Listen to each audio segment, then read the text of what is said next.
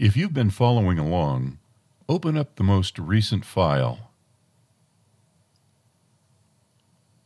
We have 5 frames or cells that appear in the level or level column. We also have 5 drawings in the level strip representing the same thing. Use the keyboard shortcut Control-A to select all the drawings in the level strip. Right-click and select Copy. Left-click in the frame just below, right-click again and select Insert Copy. This produces an exact duplicate of those frames below the last frame in your drawing strip. Use Control-Z to undo that action, right-click again, and select Duplicate Drawing, which does the same thing as we just did in the last step. Select Drawing 6, the first frame in the new sequence, and hold Shift, clicking the last frame. Right-click again and choose Reverse. Click the first cell in the level column and then click the loop icon in the console. Notice that the only cells which are exposed to the camera are those which appear in the X sheet in the first column.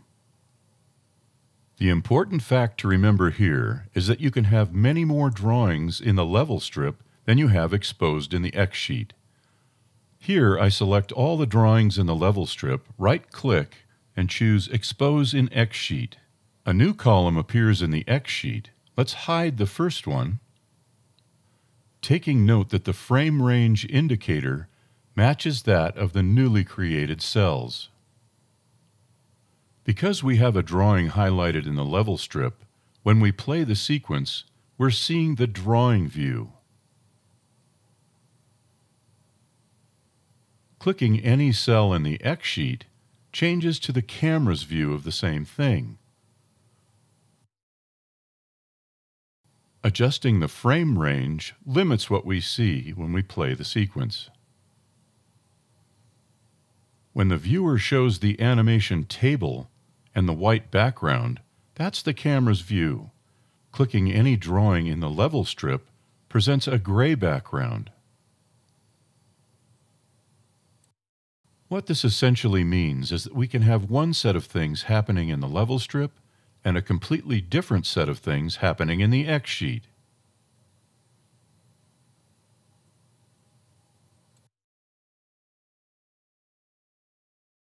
For this exercise, we really don't need the first level anymore.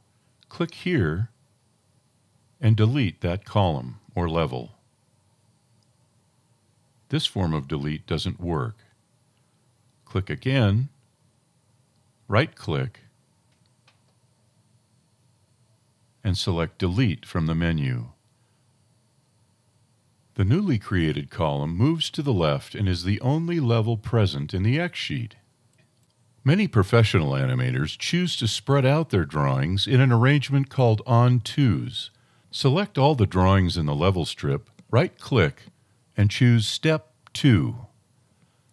This action duplicates every drawing in the level strip, effectively lengthening the animation. When played back at 24 frames per second, this produces a smoother result than playing the same sequence at 12 frames per second. Press Ctrl-A to select all the drawings, right-click, and expose these in the X sheet. We now have a newly created column or level. Readjust the play range in the X sheet to match that of the newly exposed cells.